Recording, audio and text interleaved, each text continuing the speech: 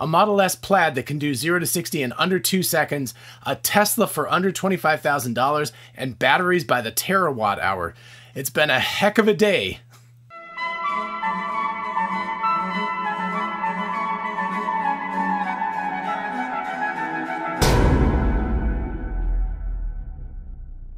Hey y'all, it's Dr. Know-It-All. This channel is dedicated to finding out whether I really do know it all or not. If you enjoy the video, definitely hit the thumbs up button, and for sure subscribe for more of this. Also subscribe because when we hit 500 subscribers, we're going to do a giveaway, so that's really soon. So as I was listening to the battery day, I started taking notes. I ended up with like a page and a half of that. But I wanted to go over all the really huge announcements that Tesla made today. It's a really large thing. Most of them have to do with the battery in some way at least, but a few of them are tangentially related, I guess. But I'd like to cover, because it was a kind of, there was a lot of little things. It wasn't like one gigantic moment of discovery or something, right? You know, it wasn't like discovering special relativity and the world changed. It's a whole bunch of amazing engineering procedures, some of which I got right in my predictions, some of which I didn't. You can go back and watch that episode if you're interested. But anyway, I think it's really interesting to look at how all of these different things interact and to look at the cost savings, the range increase, and the efficiency of building things that Tesla is talking about here. It's pretty amazing. So let's start with the form. This was something that kind of leaked out in the past few days. The form factor of the new batteries is going to be significantly larger. It's 80 millimeters by 46 millimeters, or about 8 centimeters by 4.5 centimeters. So not quite a Coke can size, but, you know, in that range. Much, much bigger than your traditional, you know, AA size battery. So that would be a 4680 or 46 millimeters by 80 millimeters size battery, as opposed to a 2170, which was 21 by 70 millimeters. So, you know, a little bit bigger, but a heck of a lot fatter.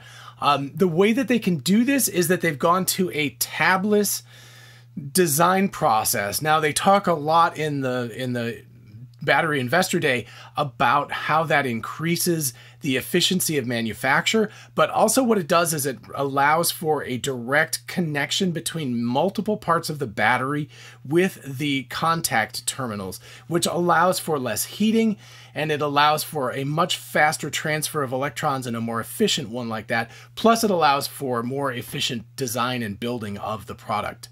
So the tabless design is a kind of shingle design. So you can think of it almost like a roof. It's like a bunch of little shingles in a spiral that go around, and each of those has a kind of connection, as far as I understand, to the caps, the end caps, and allows electricity to flow much more directly than a single tab inside of a battery.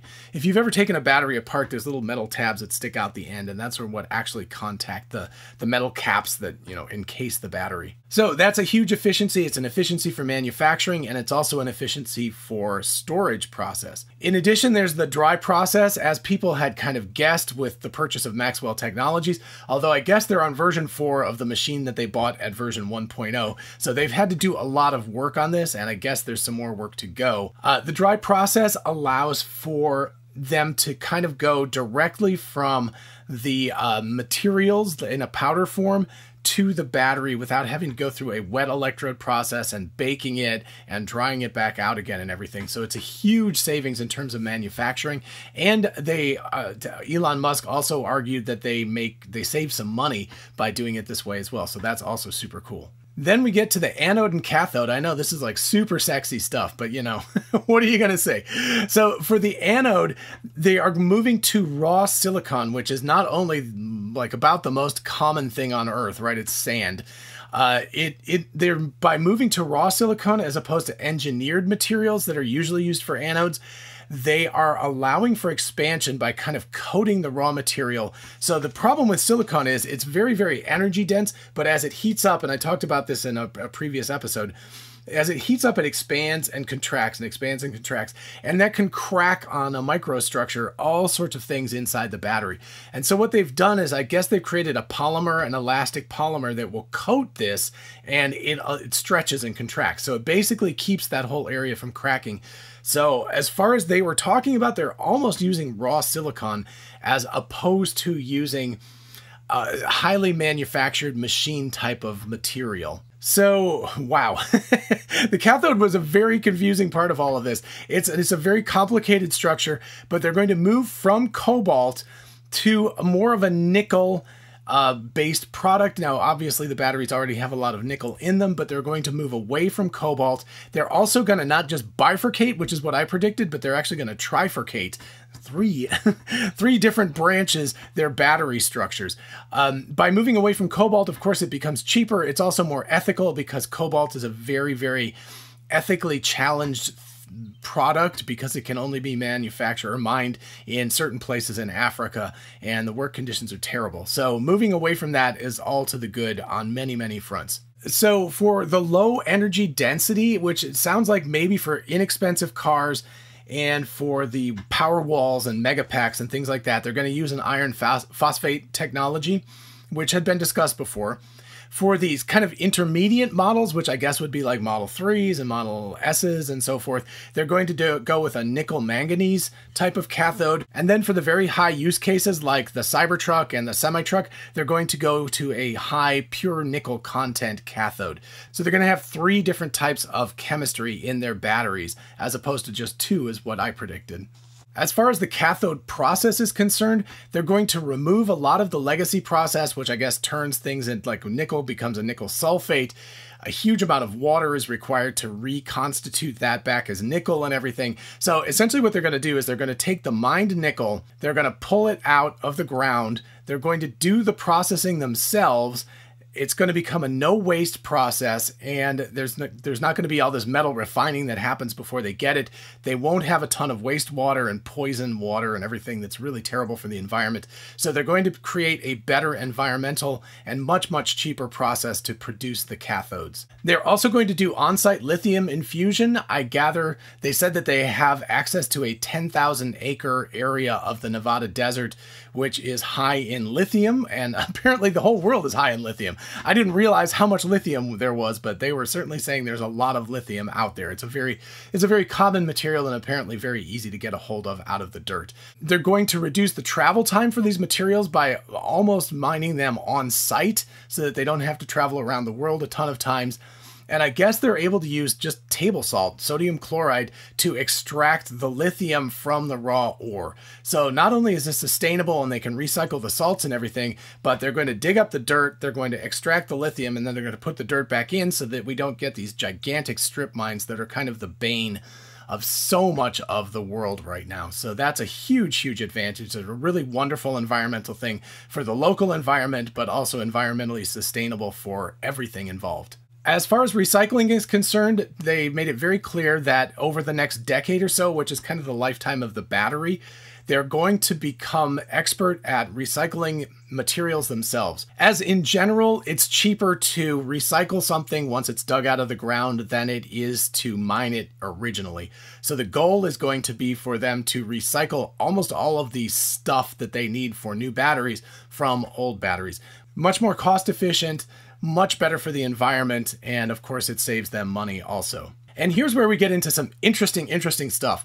So they're going to use the battery packs themselves as structural material in the car. So they talked a little bit about the single piece casting that they're doing for the Model Y. Now the rear, they're also going to do the front of the Model Y as well. So they're going to be doing this, and they had to invent an entirely new high strength without heating aluminum alloy so that they could directly cast it into these large form factors. But what they're going to do is they're going to take the battery pack itself, and they're going to use these larger cans, and they're going to put structural pressure from the car onto this giant pack, and it's going to become a structural portion of the vehicle, which means that they can actually remove, let me see if I can find this, 370 parts are going to be removed, I assume from the Model Y or the Model 3, but they can remove 370 parts because they are able to use the battery pack itself as a structural load-bearing element of the vehicle. Genius, right? You've got all these metal cylinders, so why not use them to bear the load of the machine?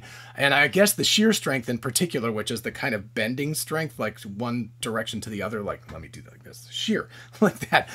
The shear strength is going to go up by a drastic amount, which will make the car stiffer. It'll make it handle better. They can volumetrically reduce the size of the battery pack so that it can be more central to the car, which means the center of mass and the moment of inertia is going to be better. It also means a side-on collision might be much less likely to cause a battery puncture, which would be a problem. In addition, the fireproof material that they're using, they are double purposing it as glue. So it will be causing the battery cans to be glued to the bottom and the top so that, again, they will be part of the structure of the vehicle. Super genius. I never would have thought of that. So good for you guys. I guess that's why the smart big brain people are working at Tesla. So what does all this mean for everything? The claim is that they will have a 56% reduction in dollars per kilowatt hour. That is massive. Right now it's in the $1.40-ish range, I think $1.30. So this is going to put it way, way below the dollar per kilowatt hour, the magic number that will allow electric vehicles to have a sticker price that is cheaper than ICE cars. In addition, they're going to have a 54% increase in range because the vehicles will be lighter and more energy dense, so that's a huge thing. And they're going to have a 69% investment reduction, which means the cost of building this stuff is going to go down by 69%.